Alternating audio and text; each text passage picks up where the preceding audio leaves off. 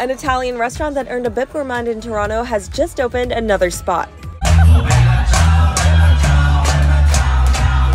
The team at Ristorante Sociale started their brand new venture, creating a fine dining Italian steakhouse with an entertaining twist that comes after dinner hours. While you're dining, you're definitely going to notice two performers who bring your dinner experience to life throughout the night with different dances and shows during your meal.